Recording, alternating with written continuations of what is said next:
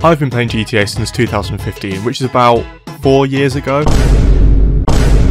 So after playing GTA for 7 years,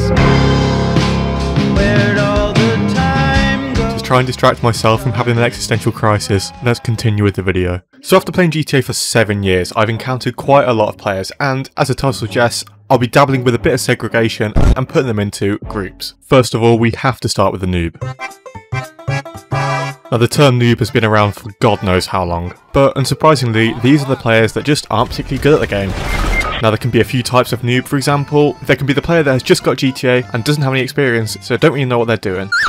They also don't have any money yet, so they can't buy any useful items such as a rifle. In fact, they're basically helpless without a little financial aid, and probably hate being poor. Do you want to be rich? Like me? If so, head over to Messy Modding Store for all your gaming needs, where you can get GTA 5 cash and rank, GTA 5 modded accounts, and many more.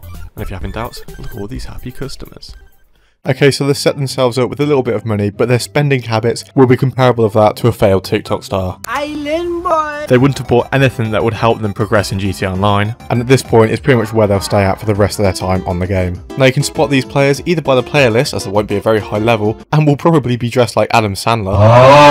And outside the player list, they'll most likely be driving around in a stolen car, crashing into everything they can see. There's a high chance they'll be amidst a 5-star police chase, pretending they're in the scene from Baby Driver, or they could just be beating up a prostitute. Basically, anything that doesn't really require money to do. Should you encounter a noob, one of two things is going to happen. Sometimes they'll be friendly and enjoy the company of another player. You could enjoy cruising around the map with them, but sometimes they make it their life's goal to try and kill you, for no reason whatsoever. And they always lose. Bruh. They may also suddenly switch up on you and decide to not be your friend. Their reactions are unpredictable at best, so be wary around them, because you never know what they're going to do next. So using my extremely thorough and high-tech ranking system that I've just created, there's going to be 5 levels, all ranked out of 5. So the first category, skill. Obviously this is just how good the player is, and everyone knows the noob isn't very good, so it's very low. Next up we got cringe, which is just how cringe they are. And personally, I find noobs just a little bit cringe because they can just be really annoying sometimes. Then we've got money, which can stay as it is because they basically have none. Then we've got friendliness, and on average I'd say this is pretty high for a noob. And finishing it off, we got predictability. As I mentioned before, they are not predictable whatsoever. You never know what they're going to do. But that's it, let's move on. One step above the noob is what I'd call the casual player. These guys aren't particularly interesting, as their main goal is now just to have fun with friends. Something I'm yet to experience. Maybe get some money, drive around in pimped out cars, and basically just have a good time. Another thing I'm yet to experience. I don't get this shit! They don't take the game too seriously and are probably the most common player you can meet. They're not particularly good at PvP, but it doesn't really matter because there's no point fighting them anyway. But onto ranking them. Their skill level is just one step above the noob because they kinda know what they're doing. They're not very cringe, usually have a little bit of money, a bit more than a noob, are generally the friendliest players you'll meet, and they're somewhat predictable. You can sometimes get a few bad eggs. But now we can finally get onto the more interesting players.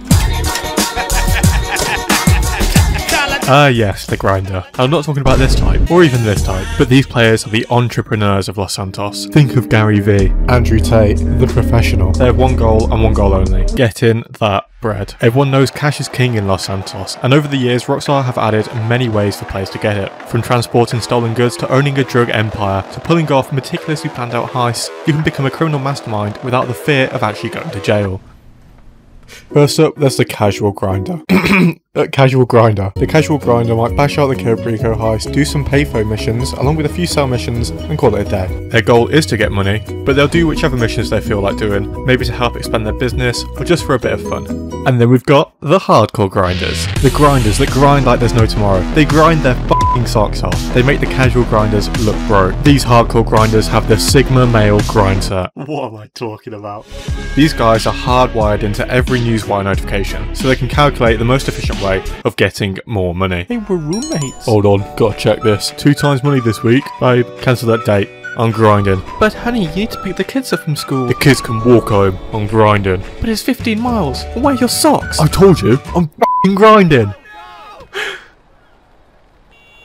I don't really know what that was. But you can spot a grinder in GTA Online mainly by their actions, as they rarely dress the same. Some dress in suits, some look like Tryhard, but they're all out getting that money. Most of their time is spent minding their own business, just trying to get their jobs done. However, that is sometimes not possible to do. Grinders arguably have one of the toughest times in the game. Not only do Rockstar shaft them with the most monotonous missions known to man, but players specifically go out of their way just to grief these guys. Right, so what you gotta do is drive to the other side of the map to pick up a trailer and then bring it back. How hard can it be? Is there anything else I need to know? Not really. Just don't drive too fast or else you'll lose money. Right. And don't hit anything or else you'll lose money. Okay, sounds easy. Oh, and we've broadcasted what you're doing to the entire lobby with an incentive for them to kill you. Bruh. And we've given them vehicles that are basically impossible to counter. Oh, f*** this. So yeah, grinders have it hard. These guys are riddled with PTSD from their cargo getting destroyed, so can sometimes be wary of anyone getting close. You can usually catch a grinder on any of these vehicles because they're quite useful for doing PvP, but if you do encounter them, don't be aggressive, maybe offer to help them out, but let's get on to ranking them. First up, we have skill. They're usually pretty good and know what they're doing when it comes to PvP and PvA. Personally, I think they're just a little bit cringe, mainly down to how serious they can take it. They obviously have a lot of money, can be relatively friendly and are fairly predictable. They're not likely to turn around and randomly grief you unless you provoke it. But now, the next type of person. The Tryhard. Now if there's one area of GTA that I have a lot of experience in, it's this. The name Tryhard in GTA Online is a little bit different to other games. In most games it means someone that is usually really good, abuses most of the game's mechanics and probably doesn't go outside. With GTA it's all of that, minus the actual being good part. To reflect this, I'm going to briefly explain a few of the different types of tryhards there are. In fact, if you're enjoying this video, let me know if I should do a full section on all the different kinds of tryhards.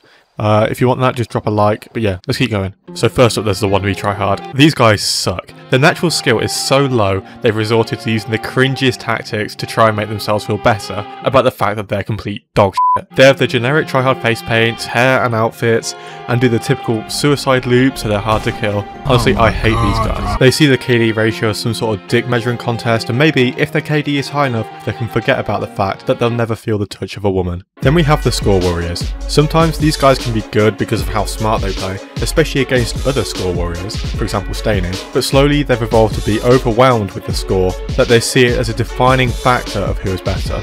You kill someone once while they're AFK with the auto cannon, that means you're infinitely better. They will use every tactic in the book to try and get kills and sacrifice any shred of dignity they might have had. The phrase, "it's in the game to be used," will be tossed around a lot, which, for some players, justifies their use of God mode glitches. On the topic of God mode, these guys love RC cars. They have infinite range and can be used to kill other players, and if you get blown up, it doesn't even count as a kill. Honestly, Rockstar needs to rework these, like maybe give them battery life or something, I don't know. These players will spend most of their time hiding either off radar, in a facility, or like I said before, in an RC car, for sometimes hours on end. I think they're hiding from their responsibilities of being a functioning member of society. In an actual fair fight, 90% of these players will get absolutely demolished, but that's exactly why they don't play fair. Some wannabes evolve into this type of player so they can trick themselves into thinking they're good or smart. A good example would be my encounters with this Griefer crew. These guys suck. They use God mode glitches off the radar, autocannon, and when I finally get them in a somewhat fair fight, they don't last more than 2 kills. But that's to be expected. Depending on your definition of a tryhard, you could include players like me in this category. I would call myself more just a PvP player rather than a tryhard, but this is why I kind of want to do another video explaining them all. But enough ranting, it's ranking time. So I've put skill right bang in the middle. You can get some tryhards that are really good, but then you've got the atrociously bad players that balances it out. Cringe is obviously quite high because my god, the way that some of these people play is one of the saddest things I've ever seen. And I've seen boy in the striped pyjamas. A lot of tryhards have modded accounts to fund their orbital cannon addiction, so that's why money is quite high. Friendliness is pretty low because even though tryhards only really fight other tryhards and their crippling depression, if you encounter one, they'll probably try and kill you. And finally, predictability is pretty high because you kind of know what you're getting yourself into. Next up, we have the Griefer. Everyone likes to feel happy, even if it doesn't happen anymore. Some find joy in hanging out with friends, playing sports, travelling, maybe even a bit of gaming. I don't want me when you have macros, you have soft. This is a feeling the Griefer has never felt. To make up for it, they make it their goal to ruin everyone else's fun around them. They often look similar to a tryhard with the thermal goggles and kind of military-esque outfit, but they don't usually have the face paints. But what they do have is a hard-on for cargo grinders. Like the tryhards, these guys completely suck. If you show any sort of resistance to fighting back, they'll either hide until you've disappeared or just leave the session and find someone else to grief. I've made many videos on players like this and they're all pretty much the same. They grief on oppressor, you kill them, they leave, repeat.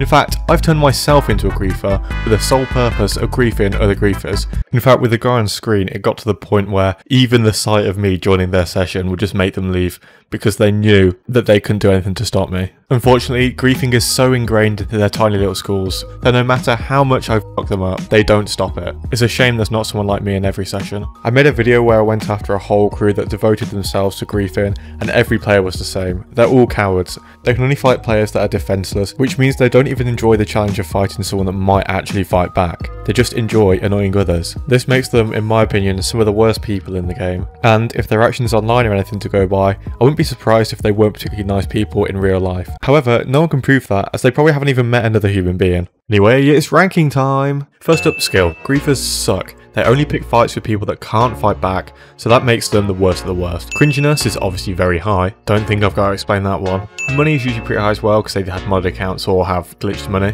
They are not friendly whatsoever, and because all they do all day every day is grief, they are very predictable. But finally, the last category, introducing the cheater. No, this kind.